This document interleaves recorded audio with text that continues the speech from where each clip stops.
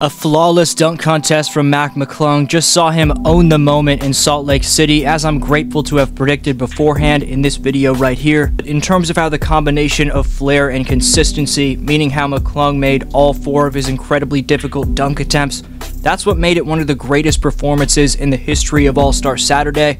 As he was going up for these dunks, I was nervous for his safety and potential success on these potential brick jams or tumultuous landings, but how McClung just kept hanging in the air to make it look easy was insane to watch, resulting in a showing that'll go down as one of the top dunk contests ever, right next to the performances of the likes of Michael Jordan, Dominique Wilkins, Vince Carter, Zach LaVine, and Aaron Gordon. How McClung embraced every bit of pressure in front of the bright lights, found his focus, and displayed his God-given brilliance may have legitimately been the all-time greatest dunk contest showing ever.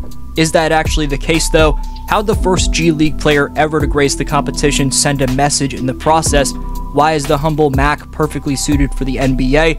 And how the first non-NBA player ever to be in the contest quite simply send a message to the association? Right quick, just 19% of you watching are subs, so please subscribe. Also turn on notifications, splash thumbs up for the YouTube algorithm. Learn more about this channel and stay even more up to date by following @DeepFlowHoops on Instagram and Twitter. But are you serious, Mac McClung? After what we talked about a couple days ago, of course from my words and mantra, you could maybe see for yourself that I expected something special, but the insanity that ensued on Saturday night is something that still shocked me. To be fair, I did say my guy Mac would dominate the competition and own the moment, go fact check me on that, but I didn't think McClung could execute his jams so efficiently like he did. All 4 of the dunks that he pulled off were really dunks that we've never seen in the competition before. One of those dunks was an acrobatic mid-air masterclass cultivating in a 540 on the baseline, which looked silky smooth. Another was a double reverse pump jam where he, without pushing off them in the slightest bit, clears a man on the spring up. On that double pump, it was insane how Mac just McClung in the air seemingly forever to make it look easy. He's also going to cleanly clear 2 defenders without in Nate Robinson fashion using them as leverage, as here he leaps directly over 9 feet of 2 defenders on top of one another before having enough hang time to kiss the backboard with the ball and finish with the reverse. Nasty stuff. Before getting to the message Mac sent to the association, then looking at film on his G League production this year, where, as I mentioned last time, he's gotten less playing time in comparison to his ROI campaign, yet is still putting up practically the same numbers and better efficiency in his sophomore G League campaign. First, let's step back to further appreciate the dunker that the disrespected McClung is for his mere 6'2", 184-pound frame. For this kid to step up to the moment with such little experience was simply mesmerizing to watch play out.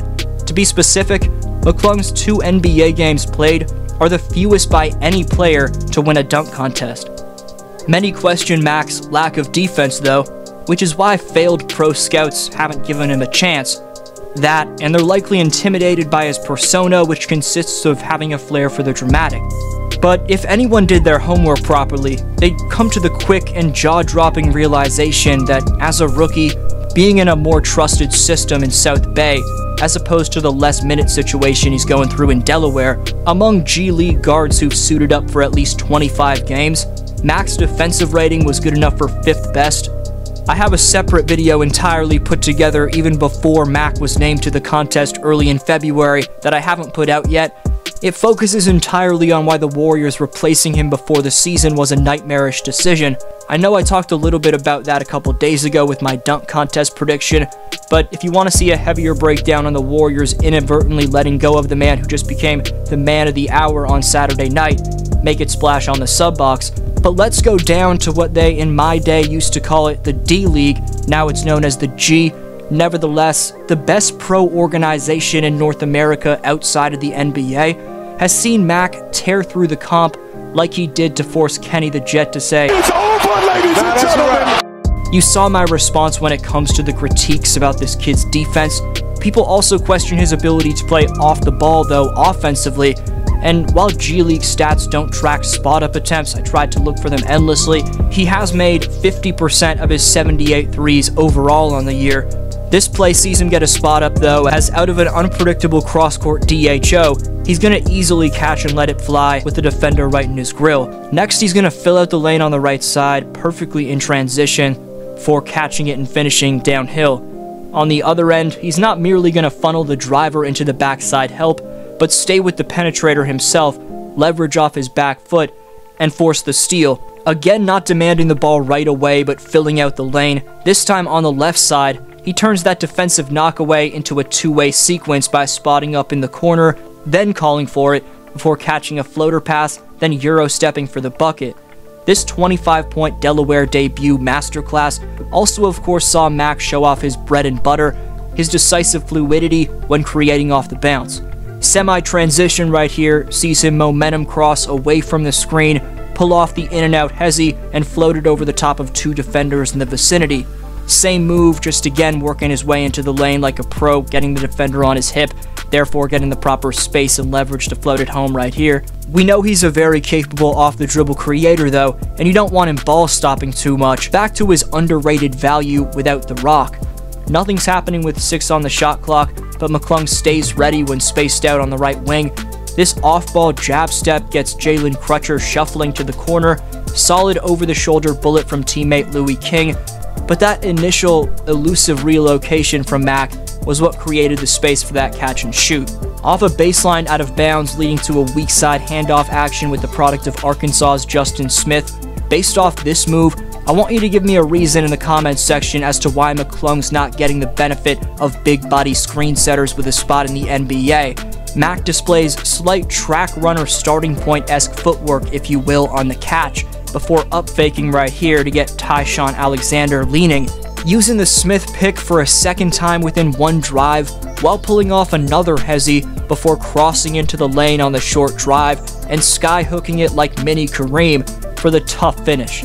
Next, he skirt stops into a DHO where he's acting as the rolling initiator. Funky playset, but he shows off his floor spacing yet again, even when calling for it as the main go-to attacker. As you can see, the floor is still beautifully spaced out after another bit of swift off-ball movement from Mac.